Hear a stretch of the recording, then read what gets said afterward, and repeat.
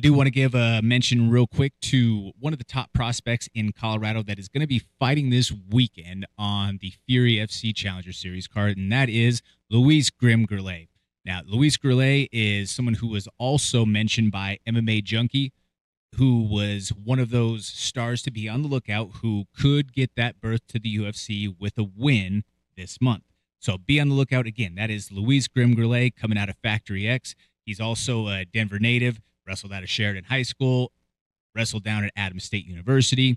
That's a kid who has such a bright future in this sport, and he is one of the most brutally violent prospects that you can possibly imagine. Just go online and look up his highlights, and I promise you, you will not be disappointed.